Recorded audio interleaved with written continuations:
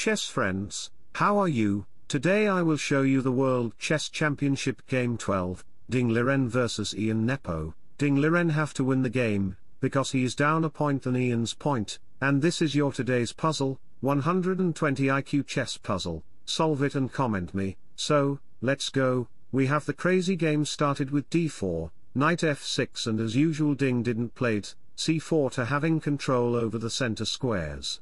He loved to play knight variation instead of playing standard opening, but Ian take opportunity to play d5 having control over the square, e3 d5, that's why I like Ian Nepo, he always impress me with his opening. Knight d2 takes here, c3, making a pawn chain in queenside, bishop d7, that's an inaccuracy move, best was to play knight here. Now Ding gets a chance to play knight here to target the bishop, but Ding doesn't take the opportunity, he played bishop here to get the diagonal.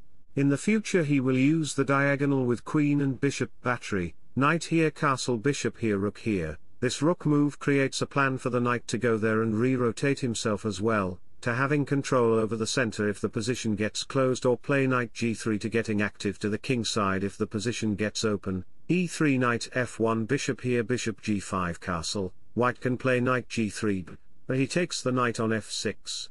After takes you may say that these double pawns creates king side weakness, but no, he can use it as his strategy. Rook here to get the file where bishop is keeping eye on there, queen is also ready on this diagonal. These are long-term strategy, double up your rooks and so on. Knight g3 f5, he is threatening to play f4, so h3 takes, queen takes. Ding's plan is to play knight here to give check on there, then play f4, after takes, the g file will be totally weak, so Ian Nepo jump over his sit and played knight here go there and so on. Knight here g4, rook to g8 king to h1, here we have knight g6 and bishop c2, which is a mistake move. Best was to play rook here because this bishop move gives opportunity to black to touch the queen, so queen e3, rook to g6, now he want to double up his rooks and f4 is a serious problem. Rook g1, f4, queen on d3, queen here rook e1 queen g5.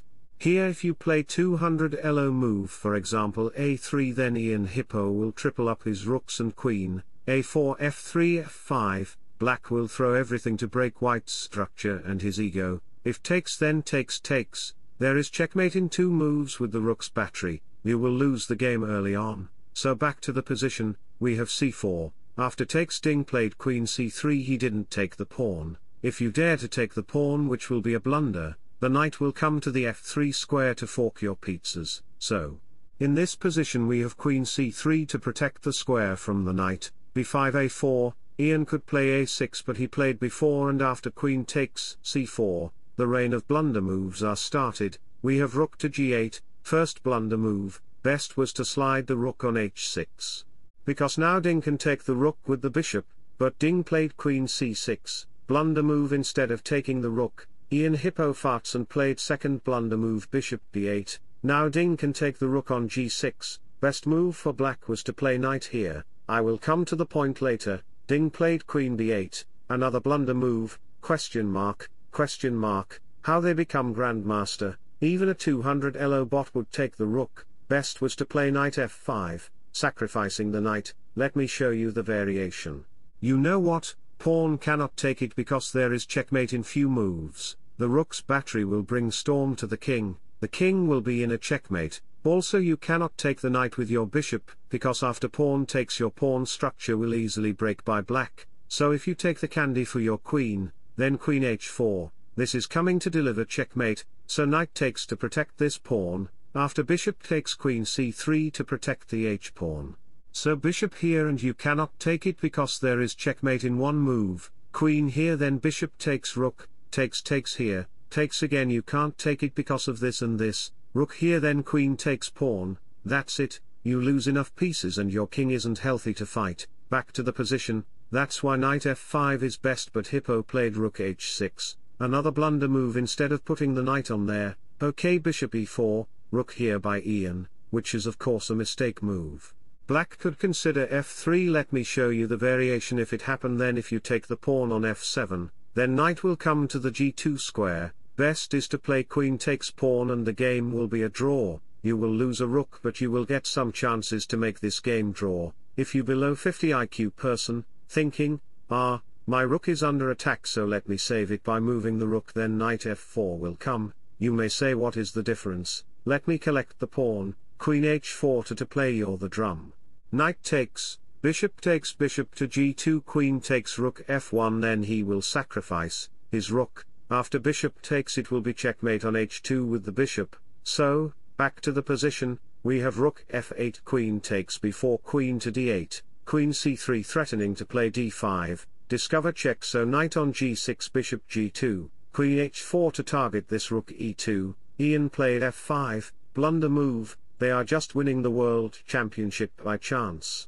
Ian nonsense forgets that if a pawn moves forward then the pawn gain new controlling square but also loses backward controlling squares, the pawn can't move back, it was protecting the e6 pawn and the future controlling squares, so Ding gets an opportunity to play rook takes e6, Ding wins a key pawn of black and it is +8 position for white however Ding can play blunder move on his next turn and make this game in Ian's favor, I don't believe to them, Ding is a rat and Ian is a cockroach and chess friends.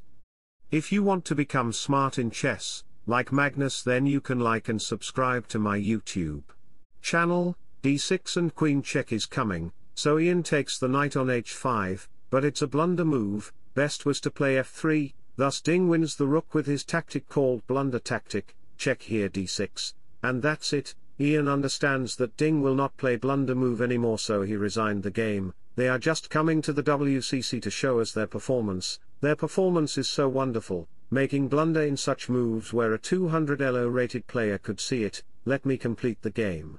The king is exposed so f3, targeting to the bishop, you cannot take it because queen takes pawn will be a checkmate, you are not Ding or Ian, you are a Stockfish subscriber so always play best moves, bishop here to protect it queen here d7 and rook e8 is coming to promote into a new queen, so queen g7, you cannot rush, because you will lose the pawn so bishop c4 creating a multiple attacking line to the king and queen, and there is mate in 11 moves. I dare you cannot see it because you are inferior human like Ding and Ian, knight can't take the rook because there is mate with the rook and bishop so king here, white promotes a pawn black says, why I have a queen, I am happy sappy, feel happen I am going to checkmate you, Ding and Ian game creates headache for me, I am going to take a bath, wish you all the best thanks for watching subscribe for more bye bye take care see you soon.